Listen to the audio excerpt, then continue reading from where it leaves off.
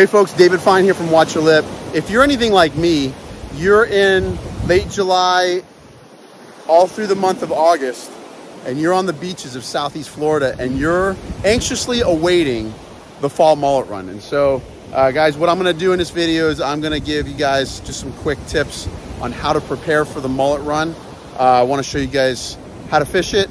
You know, there's some guys that have a whole lot of expensive gear that, you know, like $1,000 setups, you know, tsunamis and van stalls and all that. But guys, you don't necessarily need a $1,000 reel to fish the mullet run. So guys, what I'm going to show you is just how to get ready, how to get set up so that we can be prepared for this annual event that everybody so drastically desires. Guys, check out the video and we'll talk a little bit about the fall mullet run. All right, guys, so right now it's mid-July, and even though there's a couple mullet showing up here and there, little tiny pods, you'll start seeing little pods of 2 or 3 or even up to 10. That's not the mullet run. The mullet run starts up in the Carolinas and works its way down the coast. That'll happen anywhere between the very end of August, mostly September, and the beginning of October. And so it varies. There's a lot of different environmental conditions that will matter on how and when the schools come down. Like if we have strong northeast winds that come in, that'll push the mullet on shore, and it can be a lot more thick and a lot more, there's a lot more bluefish and mackerel in that thing when we get those strong northeast winds. But if we get any kind of tropical systems that will come up the coast, I mean, that's the peak of hurricane season, right? The middle of September, peak of hurricane season, when those tropical storms come in, and a lot of times they'll kind of come up to the Florida coast and go up and push everything up. When that happens, guys, a lot of times the mullet run gets disturbed, gets broken up, it gets slowed down, and you just never really know when the mullet are going to be here and when they're going to be thick. And so you got to keep... Oh. Big school of what? Pilchards. Pilchards. All right. My son just got pilchards. I love my son. We're catching pilchards. July, even August, we're fishing mostly pilchards, guys. Right now I've got a couple crabs out. I've got 3 crabs. We're actually permit fishing right now. Fall mullet run. When the mullets start running down, what you're going to want to do is you're going to want to look at, it almost is worth downloading Instagram, just in case you're not a social media person. Get an Instagram account and just start following local fishermen on the southeast coast, because as soon as the mullet run starts to happen, the social media starts blowing up with images of snook and tarpon and things like that, and big jacks and blacktip sharks from the beach. And so that's all you really need, an Instagram account, and you follow the right people. You're going to start seeing when they show up, because those things start to get posted with regularity. You can listen to you follow some Facebook groups. There's some great Facebook groups. Lorenzo just caught more pilchards. I love that. We're fishing. We're going to try and catch some snook here today. But the best thing to do, guys, a lot of times by the time you hear that the action is hot, by the time you get down to the beach, it's not. So the best thing to do is actually get out there, hit the pavement yourself, or actually hit the sand yourself, and just get to the beach. Or if you have some spies, like I got a couple friends that live near the shore, and I have them watching and say, hey guys, if you're on the beach and you start seeing mullet schools in the morning or afternoon, hey, give me a holler, shoot me a text so I know, so we can get down there. You saw my son, he's got a 5-foot cast net. You know, there's some guys that throw a much larger net. There's some guys that throw an 8-foot net or a 10-foot net. You really don't need that large of a net when you're fishing the mullet run, guys. The mullet, when they're thick and they're schooled up, a 5-foot net is really all you need, because, you know, we've got our little, let me show you what I have for a live well system. You know, we have our bucket here. We've got some pilchards here. I forget how many gallons this is. This is like a 20-gallon bucket right here. And we'll put an aerator on that, just a bubbler. And all we'll do, like in a thing like this, we'll catch maybe a dozen, maybe 2 dozen baits in a big bucket like this. And we'll put a couple bubblers in it and just keep it fresh. We'll try to keep it, you know, with mullet, guys, you want to make sure that your water is kept fresh, because mullet are very dirty. They throw out a lot of urea, a lot of toxins through their skin when they're stressed out. So if you catch them in a cast net and you put them in a bucket like this, even if you have a bubbler on them, if you put too many baits in here, they're going to poison themselves. They're going to pee in the water and they're going to die very quickly. So you're going to want to change out your water from time to time if you have a bucket like this. You can use a 5-gallon bucket with a bubbler. That's easier to carry. You can carry that with one hand. My son's bringing back bait. That's awesome. Oh, that's Matthew. What's up, Matthew? I'm good. You catching bait? Yeah. Let me see one of these baits that you got here. Let me see what you got. All right, let me see what he's got here. All right, so guys, you know, earlier in the summer, whoop, pilchards. Hi, Michael. What's up, buddy? The net broke. The net broke? They're all getting out. They're all getting out. All right, Lorenzo's pancaking the net. Guys, this bait right here, as small as it might be, this little bait right here, before the mullet run comes, this little bait right here is all you need for some snook and tarpon. And, oh, I'm sweating. Mullet run, guys, mullet are very toxic fish. And when you put them in a bucket like this, make sure you're changing the water out with regularity. Make sure that you are not putting too many in a bucket. Like even in a, hey, Matthew, make sure you save all the dead ones, okay? We're gonna snapper fish after the sun goes down. Mangrove snapper come right here. We've got a cool video on that, by the way. In the mullet run, you don't wanna overdo it. You can be overzealous, you can get a net. If you have a 5 or 6 foot net, you can actually catch 100 or 200 baits in one cast. That's how thick they can be. You don't wanna do that, guys. You wanna make sure that you're respecting these fish and you're respecting the schools and you're only killing what you need for bait. And so what I would do is I wouldn't keep any more than, between 5 and a dozen in a 5-gallon bucket, depending on the size of the baits. You know, if you're fishing like a little finger mullet like this big, you might be able to keep a dozen in there. But if you're getting the nice big, like 6 to 9 inch big silver mullet for your big tarpon and stuff, you know, 3 or 4 of them in a 5-gallon bucket will last a little while, and you might be able to keep 6 or 7 of them in a bucket like that. So guys, that's the deal with, you know, bring a cast net, and you can catch all the bait you want. If the mullet are there, you're going to find them, you're going to catch them. Some guys will take a reel like this, and they'll get a big weighted treble hook. Especially if the bait is out far, they'll throw their weighted treble hook out into the school and just yank it through the school and snag your bait, and then bring it in, put the bait on, throw it back out. That's how some guys do it. Depending on the wind, the mullet may be further out. Like if we have a west wind and the ocean's nice and calm, it might be nicer for fishing, but a lot of times, oh, we're on? All right, guys, we got, Ryan, you got fish?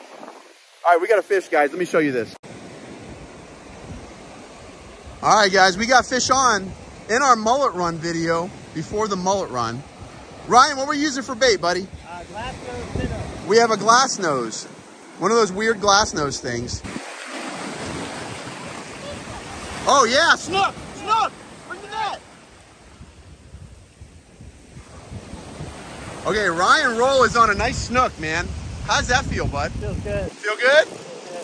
Come on, baby. Yeah! Take it easy on him. Take it easy on him. He's coming. Nice one! Oh my God. Big snook! Huge snook. Big Dude, snook. that might be a 40-incher. That's a 36-incher plus. All right, where is he? He's close. Oh, watch out, watch out, watch out. Whoop, woo. Get under him, get under him. Whoa! Oh, that's Whoa! a 40-incher. That's a 40-incher. Yeah. Whoa! Yeah. Okay. Oh my God. That's a 40-incher. Yes, sir. Oh my God. Huge snook. Here, get that other way. Here, let's measure him. Let's measure him. Oh. Huge. Okay, 9, 18, 27. What's 27 plus 9? 36. He's about 36. Woo. All right. That is fat. That's a big one. All right, Ryan, get him up. Pick him up. All right, guys, get behind him. Get behind him. Get behind him. Let the sun hit that fish. Let's go get him in the water. Wow. Gorgeous. Baby, look at that thing. He's a briefcase. All right, get him in the water. Let him breathe a little bit.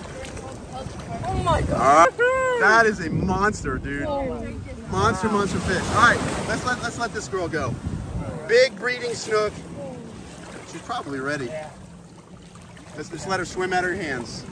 There she goes, guys. Oh Boom. Boom. Oh my god. My PB. Heck yeah, bro. Ryan, congratulations, buddy.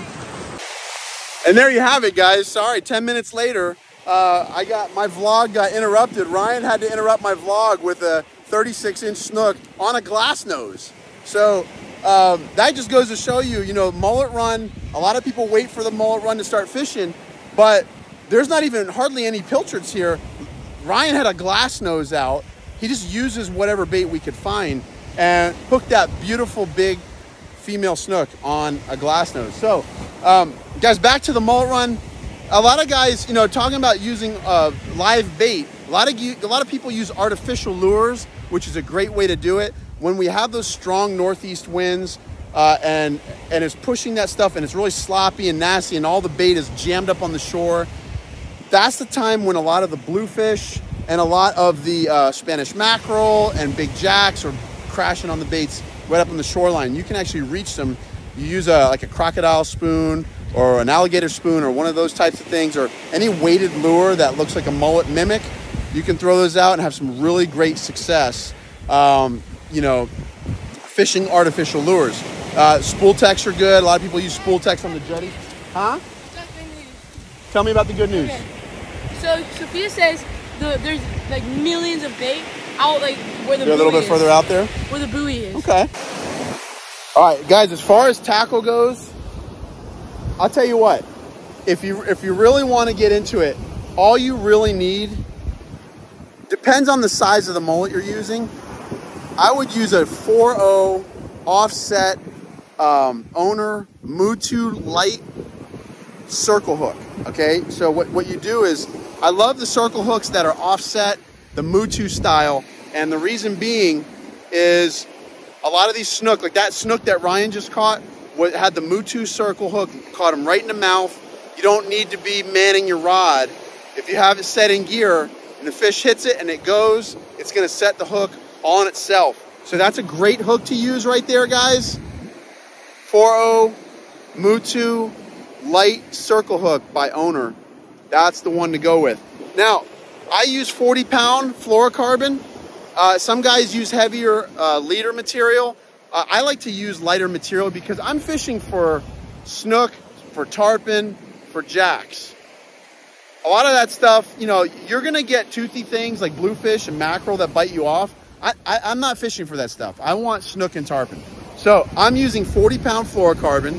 If you really want to use wire, you can do that, but you're going to probably get less hits on the snook and tarpon. They're just a lot more finicky. So you have to kind of make a choice. You know, a lot of times I'll bring an extra rod, one rigged up with wire, and if the bluefish are really pounding, I'll have one set up with a wire leader and we can throw the wire. But that's all the tackle you really need. So you can go really light and just get some hooks, get some leader material. What you'll do is you'll splice your leader material to your line with a double uni knot. Get like a 4-foot section or maybe a little bit longer, maybe 6 foot if you're fishing for tarpon, of your 40-pound fluorocarbon, and tie it directly onto your hook, and that's all you need. If you're using a weight, some guys use the big pinch weights, like 1/2 ounce pinch weights. That way you can take it on and off. I like to flatline baits whenever possible, so there's no weight necessary. I just have just your hook, your leader, your double uni right to your line. All right. So if it's really rough conditions, you know, we might use a slider rig, and I can show you that in a little bit. But a slider rig, in fact, let me show you that now. All right. So guys, I have a squidder combo here, a Penn squidder. I got 20-pound test monofilament on it. This one's an 8-foot Crowder rod. I have a butt extension on here. It's actually used for pier fishing. But what we do with this, guys, I've got this on a slider rig. And so when you're using a slider rig, I'll show you how this works. All right, so when you're using a slider rig, guys, here's what you got. So I've got my 4.0 offset Mutu lightweight hook, 40-pound leader, probably a 4-foot leader. Then the leader is hooked up to a swivel right here. And then we have a bead. Then we have one of these really cool little slider things with the clip. And that's what we put our pyramid sinker on, or you can use a Sputnik weight. I use a pyramid most of the time. Sputniks during the spring when there's a lot of seaweed. And the reason being is when the fish hits it, if you put it in free spool, they're gonna take line out and the weight is gonna stay. Let me see if I can show this to you guys, how this works. The fish is gonna take line out and the weight is gonna stay right on the ground. And that helps because the fish, if it's on clicker, free spool, the fish is not gonna feel the tension of the line. You know, the size of the weight matters. It depends on the size of the line that you're gonna use. It depends on the amount of current, amount of seaweed, and all those conditions. If you're using 20-pound test, you're gonna wanna use anywhere between a 2-ounce and a 4-ounce. I wouldn't go any heavier than a 4. Sometimes if you're using a heavier line, you can go up to 6 or 8, but that's about all you need, guys. Or some guys just use pinch weight. So that's a slider rig, guys. And I love the slider rigs because when you're done fishing, you just pinch this thing off like this right here. Okay, you undo this little clip, you slide your weight off, and your line can wrap up on your reel just like this. And now, guys, I'm ready to walk away. I just gotta put my weight that I just unclipped, put that in my bucket, and I'm ready to go. And so this rod is gonna be ready to bring in a vehicle without a big lead weight clanking around. All right, guys, so as far as tackle goes, you saw my Penn squidder. You can get a squidder for about, I forget what they are. They're like 80 bucks or something like that. And your Crowder rod's a little bit more expensive. It's probably around the $200 range. You don't need to go that expensive. I like fishing a Penn spin fisher. These go for about 180 bucks. This is a, what rod is this? This is a Power Stick. I believe I paid 100 bucks for this rod. So this combo is 300, and you know, 40 bucks for line. You get some braided line put on there. And then, so you don't want to skimp, okay, guys, because if you're gonna fish the mullet run, you're gonna encounter very large fish. You saw that snook. That snook was 20 pounds, but there's a 100-pound tarpon, 150-pound tarpon, 40-pound jack. Dude, a 40-pound jack will crush a reel that's not set up. You want a reel with a decent drag, with good line. Your knots have got to be good. If it's not all set up, then, you know, you're going to lose fish, especially if you're into the tarpon and into the jacks. So I've got, this is a 12-foot rod, you know, I use that to really whip the bait out past the surf. And so you don't have to buy the $100 rod. You can get an ugly stick for like 65, 70 bucks, a surf fishing ugly stick. And you can, if you don't want to do the $200 spin fisher, you can do the Penn Battle for about 120 bucks. Same, like you can get the 6,000 to the 8,000 series, and that should do you fine. I would fish anywhere between 20 and 40-pound test, depending on the size of your reel. But guys, that's about it. I mean, I don't have a whole lot more to share. The mullet run is awesome. You got to put your time in. A lot of times you got to do your leg work and get out there and find your bait, find your schools of fish, and get fishing. So guys, hope you enjoyed the video. Hope you learned something. This is pretty generic information. Glad you got to see a big snook caught in my mullet run video. But we are fishing. And guys, we can't wait for the mullet run this year, 2022. We're gonna see what we get. Last year, we got some snook, we got some tarpon, we got some blacktip sharks. So much fun. Love the mullet run, guys. Like the video, don't forget to subscribe. Till next time, let's get out there and let's catch some fish. Take care now.